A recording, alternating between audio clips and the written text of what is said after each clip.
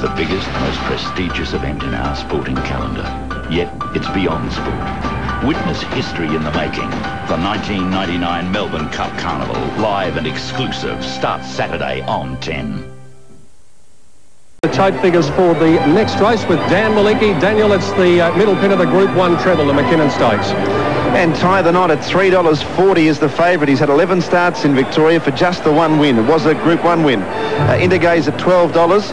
Has been drawing barriers one the last three starts. Gets out into a bit of daylight, they say today, and may well improve. 4 referrals, $6.40. Aerosmith, $7.80. One of the favourites for the Melbourne Cup last year. Placed at Group 1 level last time. Skybow big odds. Rogan Josh at $11. Rebel at $65. Then Oliver Twist, 13, with Arena. Lawyer at 44. Sent Home at $5.90. Rebel 34, and Mondolozzi is at about $62. So that's the field of 13 that will line up for the Louis Vuitton Mackinnon Stakes, race number.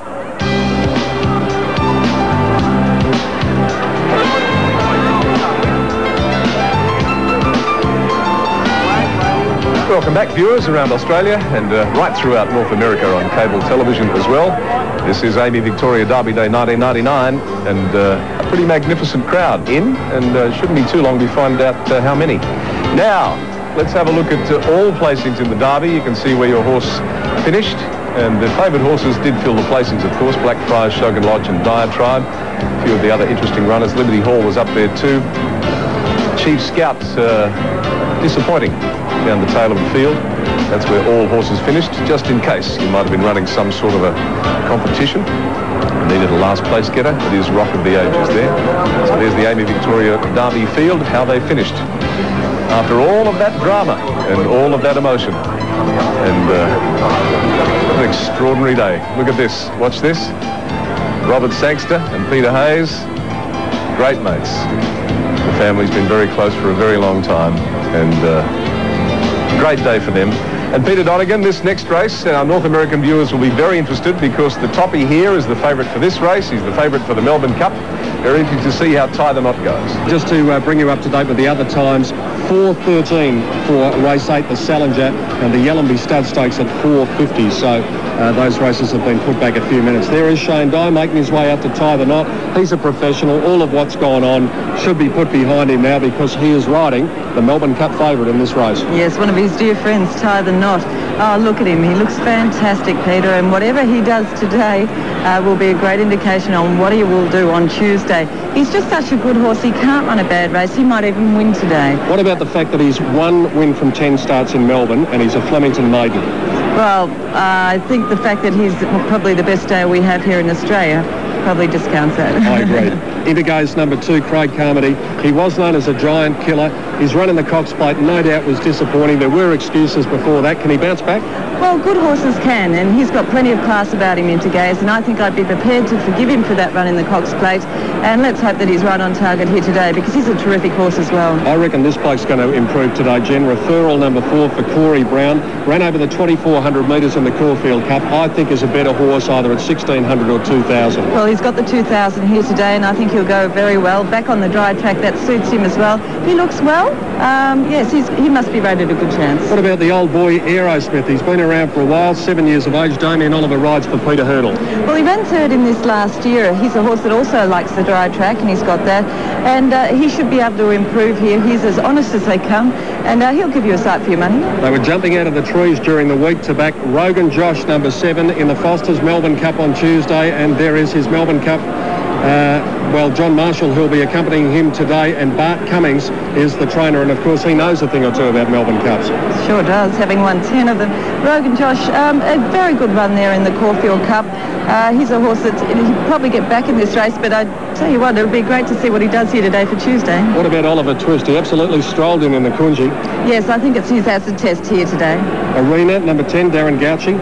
He's a very honest performer, and he's got to put himself into the race too. Derby winner of last year, there he is, number 10. And let's take a look at the Smoky, the Kiwi, number 12, Sent Home, to be ridden by Lance O'Sullivan. Yes, I'm lucky enough to see a couple of his runs, and this horse does go extremely well. I think you'd keep him very safe if you're taking trifectas. $6.10 on the tote. He's eased out 40 cents. Trifecta from you, Jen? Well, I'm going with the Smoky, number 12, Sent Home. From number 4, Referral, number 1, Tie the Knot. And I'll go Tie the Knot. What are they showing on the tote, Daniel?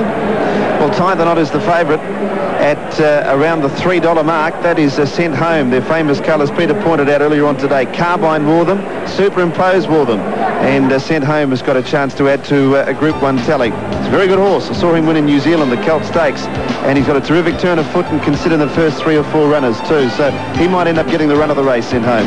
Tie the Knot favourite, $2.90. Intergaze trimming up into $10, $6 Referral, $9 Aerosmith, Rogan Josh out to 15, and on the next page, Arena given a chance with Oliver Twist, but it's Sent Home at $6, who's about the equal second pick.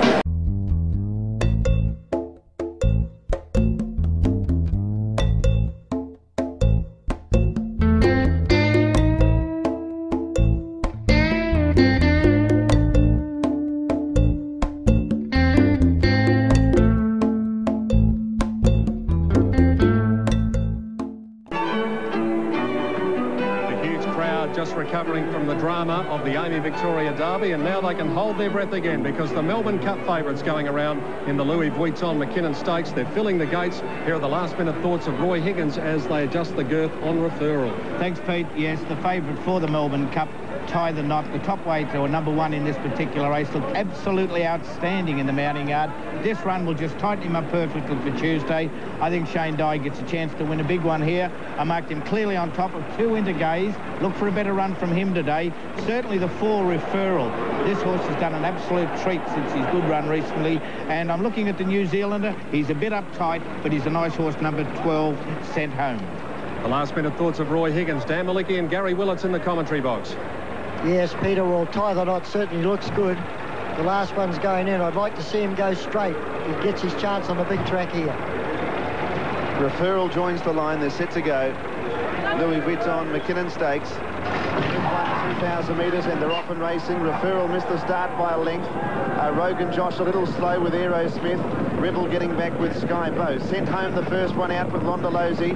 Then 2 lengths to Oliver Twist, who's 3rd, Arena 4th. Lawyer going up wide to 5th. Poking through in the middle after a slow getaway was Referral, so Intergaze is 3 deep. About 2 lengths away to Rogan Josh on the outside of Rebor. Then Tie the Knot on the outside of Aerosmith. Rebel second last, and Sky Bow at the rear of the field. They've got 1,500 metres to travel, and the mare Londolozi goes clear now by 2 lengths to Lawyer. Sent Home 3rd the inside, 1.5 lengths to Oliver Twist. They were followed 5th on the inside by Arena. Intergaze is travelling out wide, going past Referral now, then Rebor. 1/2 to Rogan Josh, 2 lengths to Aerosmith, inside Tie the Knot. 2 lengths to Rebel, and last is Sky Bow, about 12 lengths off the lead. 1,100 metres to travel, and Londolozi's narrowly in front here, but Lawyer's gone up on the outside of it, and they've gone out by 4 or 5 lengths now. Sent Home is running 3rd, a length away, Oliver Twist 4th. Intergaze has travelled 3 deep throughout, then Referral the centre. Arena's on the rails, 2 lengths to Rogan Josh, and then Rebor, Aerosmith. Tie the Knot should be able to work home nicely now. There's been a genuine speed, but he's 3rd last, 8 lengths off the lead, 2 lengths to Rebel, and 5 away Sky Bow. They've got about 600 metres to travel. Londolozi 1/2 to Lawyer. Oliver Twist and Intergaze going up 4 deep. Sent Home poised to pounces right behind them. Then came Arena on the rails. Next Referral. Then came Rogan Josh from Rebel. Tie the Knot to the outside with Rebel as they came into the straight. Oliver Twist joined Londolozi. 3 out was Intergaze. Then Rogan Josh. Next is Rebel making ground. Referral, Sent Home, and then Tie the Knot. 300 to go. It's Oliver Twist and Intergaze. 2 lengths away Rebel. Then came Rogan Josh. Tie the Knot struggling. Halfway up the straight, Oliver Twist led. Coming at him, Rebel and Rogan Josh in the centre. Rogan Josh goes up with Rebel to hit the lead. It's Rogan Josh drawing a neck clear. This is a strong run. Rogan Josh coming away. Rogan Josh wins it nearly a length. Second Rebel, then Oliver Twist, Aerosmith, Referral, Intergaze, Arena. Well, Tie the Knot's runners really open up a can of worms. That was a poor performance. Then Sent Home, Rebel, Londolozi, Sky Bow and Lawyer. Well, a great win to Rogan Josh. And look, after he's run in the Caulfield Cup, he's got to be very hard to beat in the Melbourne Cup. Bart Cummings has produced another one, Dan. Certainly has. He's going to go, I think, towards the top 2 or 3 lines of betting, and Tie the Knot. That's one of his worst runs, Gary. I'm very disappointed in that performance. Very disappointing at all. You know, he just didn't seem to fire at all, and whether he just doesn't handle this way of going, like, I know he's run second in the Cox Plate and the Caulfield Stakes, but he seems to get on the wrong leg, and Gee, they haven't got a lot of time to get him right. Well, it's Derby time. Almost cup time, Peter. Wouldn't be right without Bart Cummings, and he might well have one of the leading chances. I'm sure he has. Rogan Josh on Tuesday. Yeah, no doubt about that, Dan, after what was a slashing Melbourne Cup trial. You've seen a few good ones over the years, but that'd be up there with them, wouldn't it? Oh, Lesser Lake is probably one of the better ones, but well, this one rates fairly highly. These horses come along, improved a great deal in the last couple of months, and I think it was a nice trial for the Cup on Tuesday. Wonderfully, the way he finished off the race must have given you very good thoughts about the 3,200 metres at the end of the race on Tuesday. Well, it shows you will settle and still get to the line, which is the most important thing, and yeah, it was a good trial. There was a lot of money for this horse throughout the week, Bart. Any of it yours? Well, I've got none. You might have some after Tuesday. I hope so. Good on you, well done. Bart Cummings, the winning trainer. Here's Johnny Letts now with John Marshall. Yeah, John Rogan Josh, what a great run for the Melbourne Cup. Yeah, sensational trial, John. And he give you a nice ride all the way? Yeah, he settled beautifully. They were running along at a good tempo, which I was happy about. And we just peeled out on straightening, and Damien came at me, but this bloke dug deep. It was a mighty effort. And the run under his belt will help him a bit too, won't it? Well, definitely, John. He dropped so much in weight in the Cup. Yeah, and you're riding? Yes, definitely. Well, I think you might have a very, very good chance in the Melbourne Cup on Tuesday, John. It'd be nice to see you win it too. Thanks, John. And back riding for Bart Cummings too. Oh, well, why not? Yeah, He's the strength. He's the greatest. Yeah, good luck, John. Johnny Marshall out there with Johnny Letts, and yes, this horse is now going to catapult into Melbourne Cup calculations. We're going to take a look at the replay. There is Rogan Josh in the turquoise colours coming after Indigo's and Oliver Twist. Indigo's in the white, Oliver Twist in the orange. Both of those horses were travelling, Jen, but didn't he accelerate this horse? He sure did, and he keeps on improving, doesn't he? And I'll tell you, there's another nice run in here, Arena. You can see him in the pink colours, the John Hawkes colours. He gets home quite nicely towards the end of the race as well, so you'll see him front up on Tuesday, I'm sure. Tie the Night went very poorly. Gee, that was a bad run from him. Very disappointing. I hope he's okay, because that is completely out of character with that horse. Normally, he'd be pinging home, especially, Jim, when the speed was so genuine in the middle stages of that race. Dan said over about the 800 he was looking for him to run home. We all were. He just didn't.